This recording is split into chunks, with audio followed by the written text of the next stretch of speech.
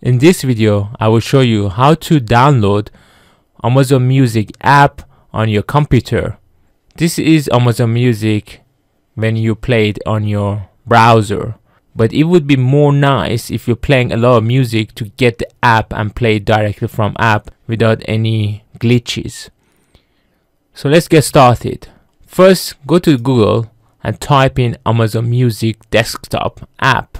So when you come to the Google search results, you need to make sure you select the right country. For example, I live in the UK, so it would be .co.uk. If you live in the US, it would be .com. And if you're living in any other country, the letters at the end would be different.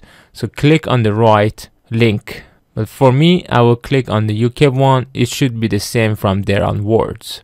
Once you click there, then it gives you this option to get the app. Just click on the get the app button.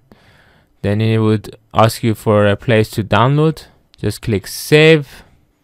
Once the download is finished, go to the download folder. Just double click on the file, Amazon Music installer. Now you have to enter your email ID and your password, and then click on sign in. Once you click on sign in, it starts loading your songs and all the files. Let's make it full screen.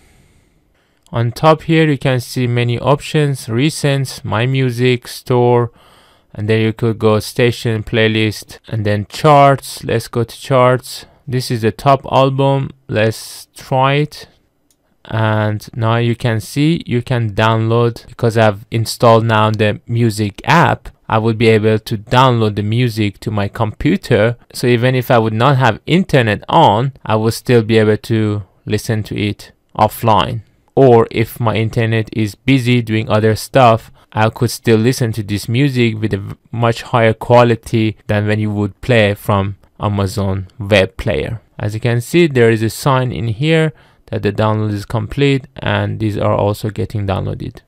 So once the download is complete, you can see the whole album, and you can just click on here to shuffle play. If you click on here on the three dots, you can remove the downloads from the device, because now it's downloaded to your device. And this is the interface that you will get. And if you would click on this, it shows where the song is. If you click on here, you could see the lyrics as well. On the left hand side, you can add cues, you can remove from library.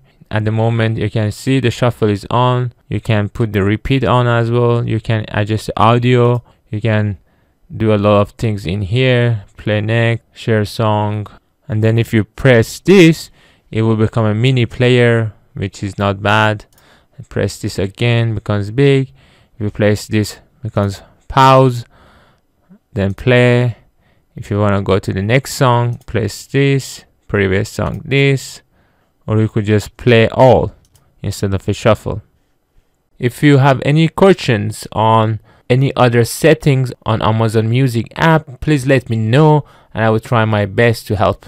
Thanks for watching. I hope to see you in my next video. Bye bye.